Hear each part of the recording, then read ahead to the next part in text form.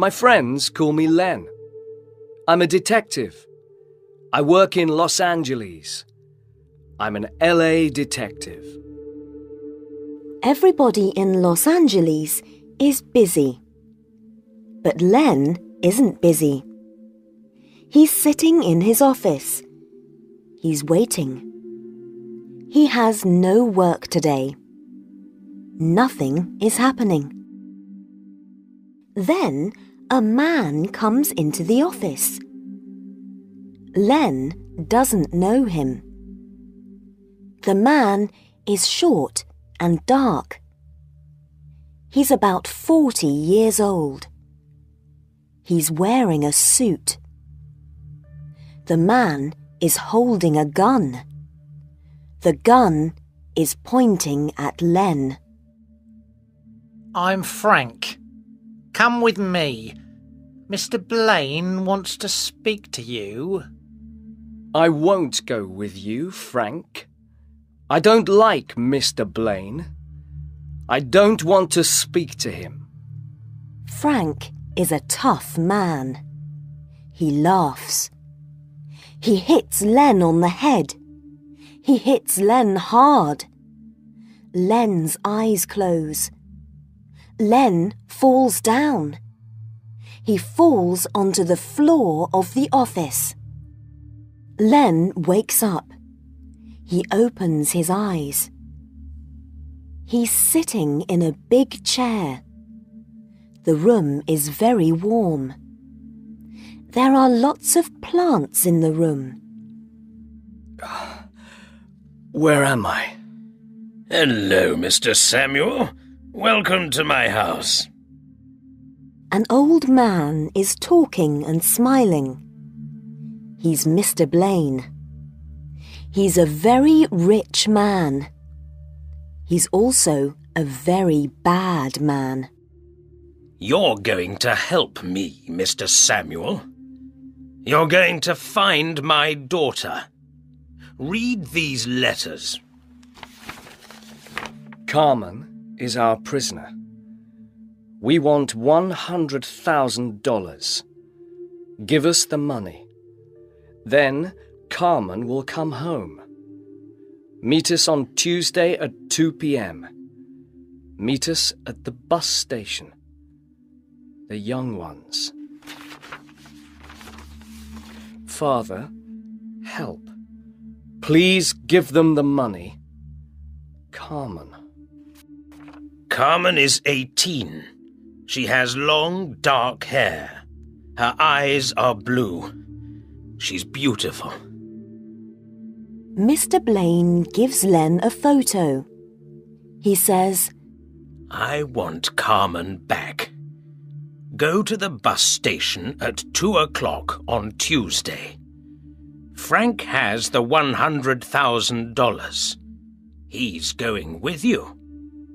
Give the money to the young ones. Bring Carmen home. I'll pay you $1,000. Len says, I don't like you, Blaine. I don't want your money. But Carmen is in trouble. She needs help. I'll help her. It's 2 p.m. on Tuesday. Frank and Len are at the bus station. Frank has $100,000 in a bag. Large buses are going in and out of the bus station. There are lots of people. But Len can't see Carmen. Frank and Len wait. Then they see Carmen. She's standing by a bus. A young man is with her. The young man is holding Carmen's arm. Hello. Are you Carmen Blaine? I'm working for your father. Who are you? I'm from the young ones. Where's the money? Here it is. Frank opens the bag. The young man sees the money. The young man lets go of Carmen's arm. Len holds Carmen's arm. Frank gives the bag of money to the young man. Suddenly, Carmen bites Len's hand. Len lets go of Carmen's arm. The young man hits Frank. Frank falls down. Ow! Carmen and the young man jump onto the bus. The door of the bus closes. The bus drives off. It's going to San Francisco. Len can't get on the bus. He decides to get his car. Len decides to drive to San Francisco. Len is in his car. He's driving to San Francisco. He's going to find Carmen. Why is Carmen going to San Francisco? Who is the young man? It's Thursday. Len is in San Francisco. San Francisco is a big city. Len can't find Carmen. Suddenly, Len sees a sign on a building. The sign says, "The Young Ones."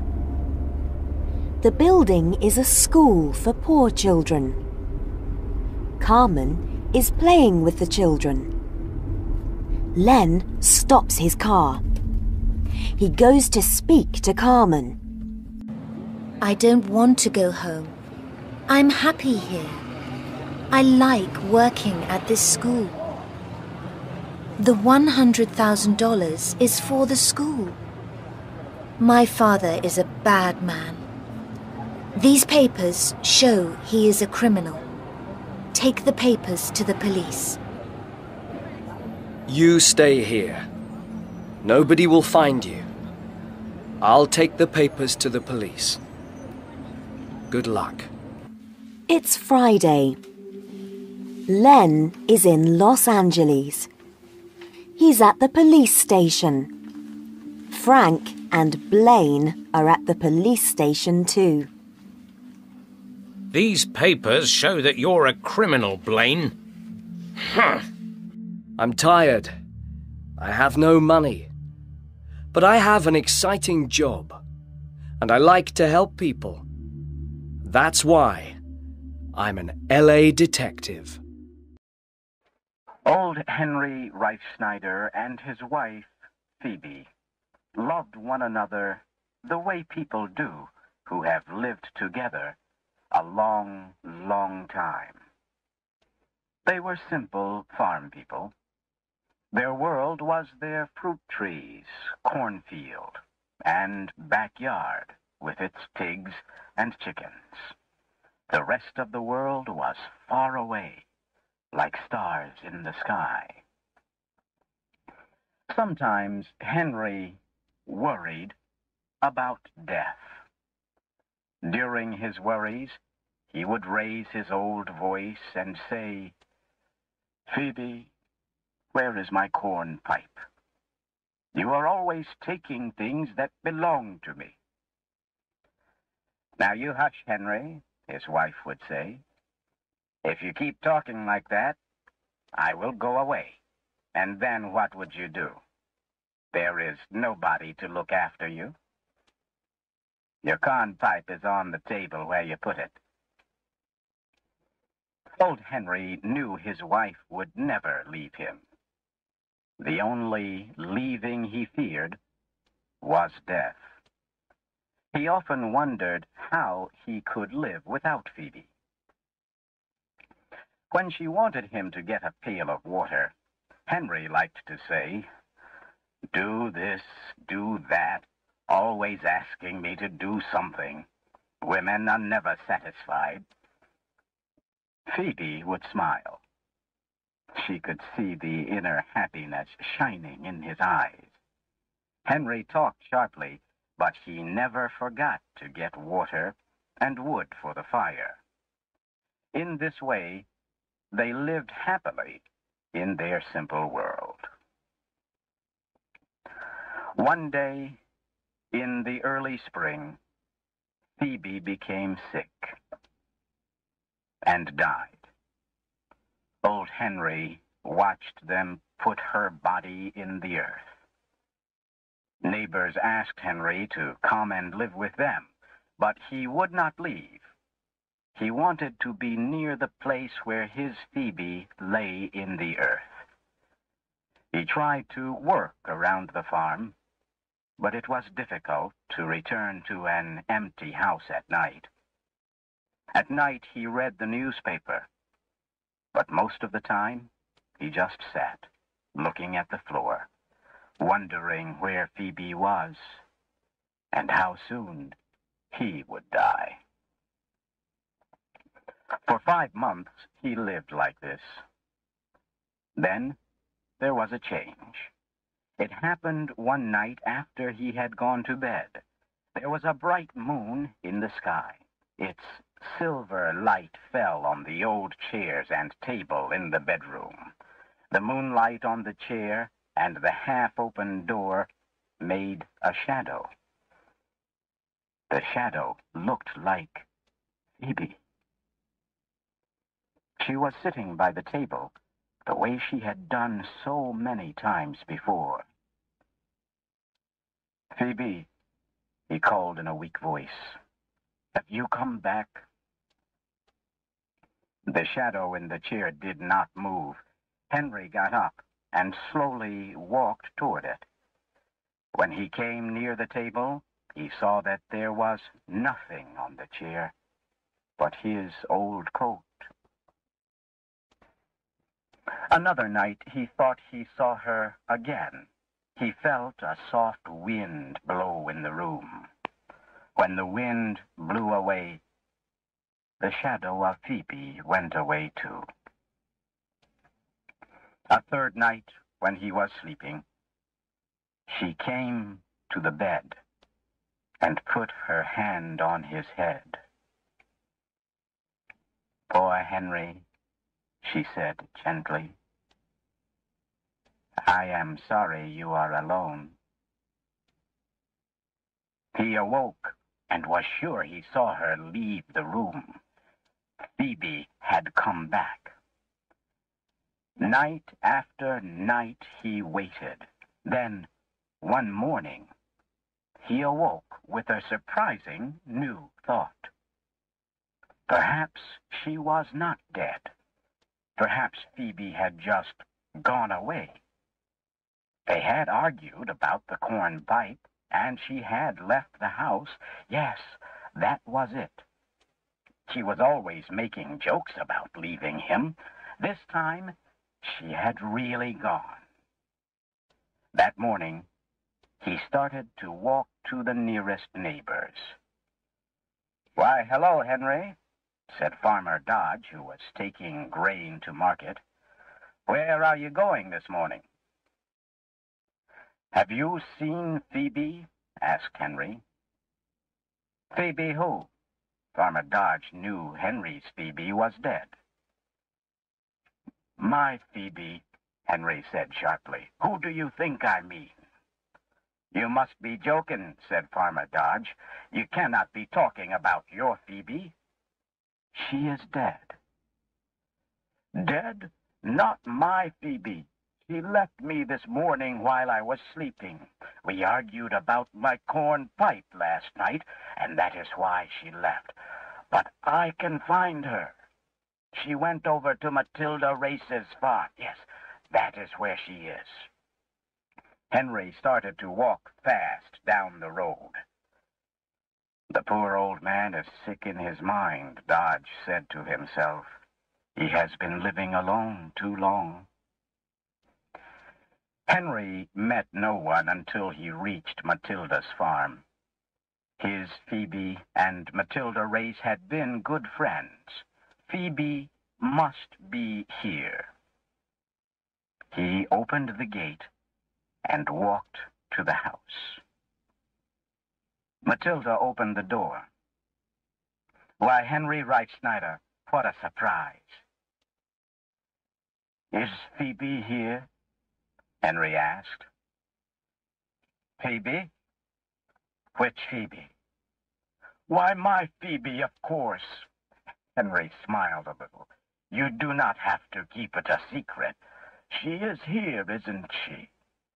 He looked inside the house. Well, Matilda Ray said, you poor old man, come in and sit down while I get you some coffee and food. I will take you to Phoebe. I know where she is. While Matilda worked in the kitchen, she talked to Henry, but he was not listening. He was thinking about Phoebe. He decided she was not there. I will go now, he said, getting up. I think she went over to the Murray farm. Then he was out on the road again. It was like this for many weeks. Every night he returned to his house to see if Phoebe had come back. Soon, everyone in the area knew old Henry and answered his questions. I have not seen her, they would say, or, no, Henry, she has not been here today. It was in the 7th year of looking when Henry came to Red Hill. It was late at night, and he was tired and sleepy. Years of walking and very little food had made him thin. After a while, he fell asleep, with his head resting on his knees. When he awoke, it was still dark. The moon shone brightly through the trees. Henry saw a light move across the road. It danced through the woods. Was it Phoebe? He jumped up. He was sure he could see her in that light. Yes, there she was, the young Phoebe he had known many years ago. Suddenly, he remembered her young beauty, her warm, friendly smile, the blue dress she had worn the day he first met her. Phoebe, he called, have you really come? Have you really answered me? He began to feel young and strong again. He ran to follow the moving light. Then a soft wind blew through the leaves, and she was gone. Phoebe, he cried, do not leave me. Please, please stay with me. He ran as fast as his old legs would go. When he came to the top of the hill, he looked down into the valley of shadows below. Tears of happiness came into his eyes when he saw Phoebe again. Yes, there she was, down in the valley, smiling up at him. She was in the same blue dress. She waved a hand and seemed to say, come, come with me. Henry felt the strong pull of a new world where he and Phoebe would always be together. He gave a happy cry. Wait, Phoebe, wait! I'm coming! The next day, some farmer boys found Henry at the bottom of the hill. His body was broken. There was a soft, happy smile on his face, the same smile he had known when Phoebe was alive.